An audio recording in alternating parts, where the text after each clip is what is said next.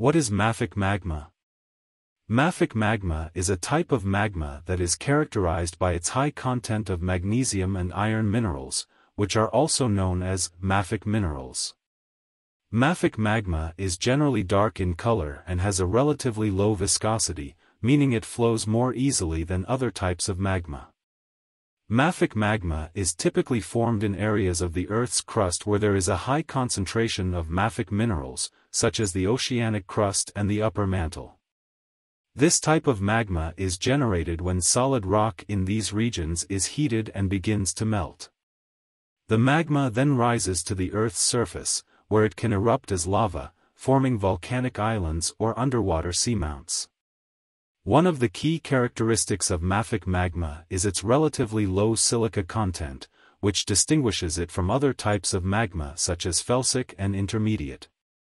This lower silica content means that mafic magma is less viscous and can flow more easily than other types of magma.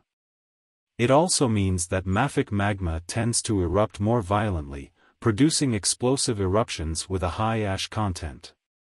Mafic magma is also known for its high temperature, which can range from 1000 degrees Celsius to 1250 degrees Celsius. This high temperature is due to the high concentration of mafic minerals, which have a low melting point compared to other minerals.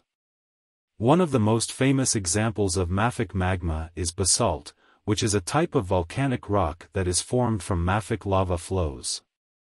Basalt is a very common rock type and can be found all over the world, from the ocean floor to the tops of mountains. Other types of mafic magma include gabbro, which is a coarse-grained intrusive rock, and komatiite, which is an ultramafic rock that is rare today but was more common in the Earth's early history. In summary, mafic magma is a type of magma that is characterized by its high content of magnesium and iron minerals, low silica content, high temperature, and relatively low viscosity.